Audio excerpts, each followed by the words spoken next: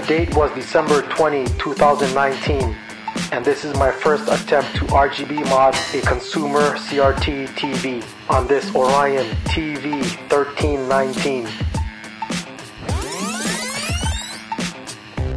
But the RGB picture had smearing from high contrast, which cannot be adjusted in any menu.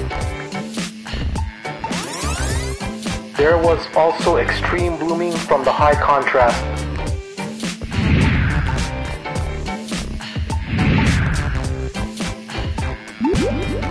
This was no freebie this time. This was $20 on Facebook Marketplace. Finally, after all this time, bingo! Fixed the high contrast and blooming issues.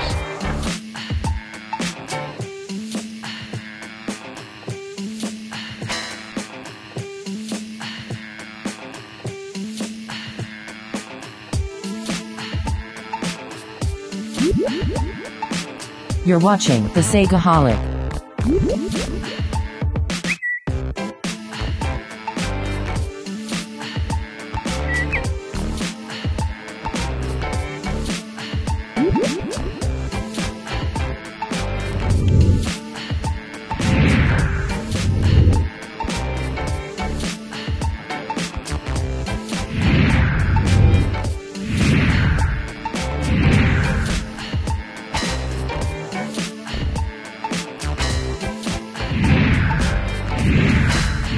I added a line out and composite video input.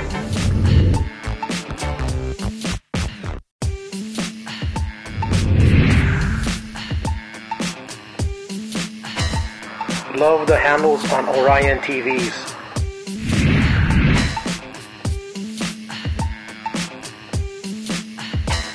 This is the line out jack working.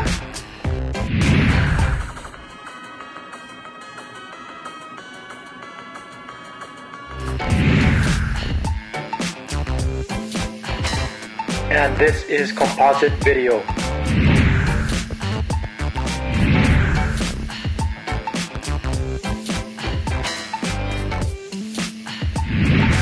To achieve awesomeness, pull up on these pins while pulling the board out.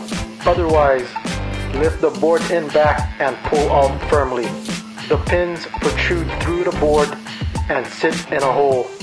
It needs to clear the hole to be removed. The Chroma chip is a Sanyo LA76070. Looking at the underside of the board, here are the pin locations for the red, green, blue, and blanking pins for the Chroma chip.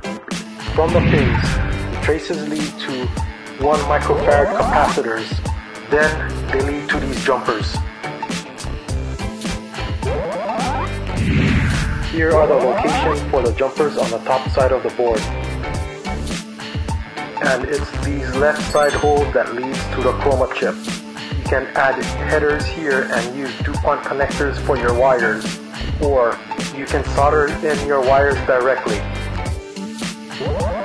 Looking at the bottom side of the board at the Chroma chip, insert the sync signal into this point. This point also doubles as the composite video input. Now build this circuit that inserts into the left side of the jumpers that lead to the Chroma chip as indicated earlier. Notice the 75 ohm terminating resistor leads to a voltage divider. Remove the speaker cable from this socket, as leaving it connected will cause a lot of noise.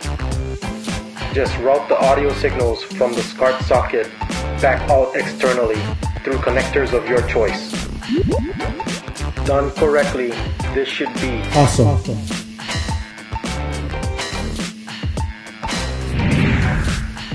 For the terminating resistors, notice I put them right at the socket.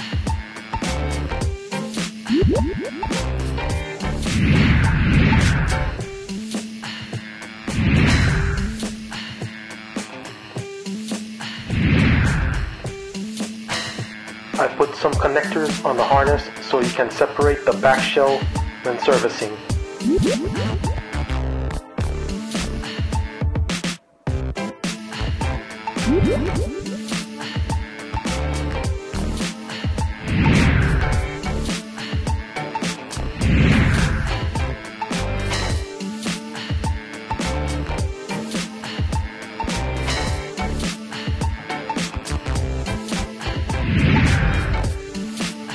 can source your 5 volts here. Use a potentiometer to limit the voltage, just enough so the picture blanks, otherwise the TV won't turn on.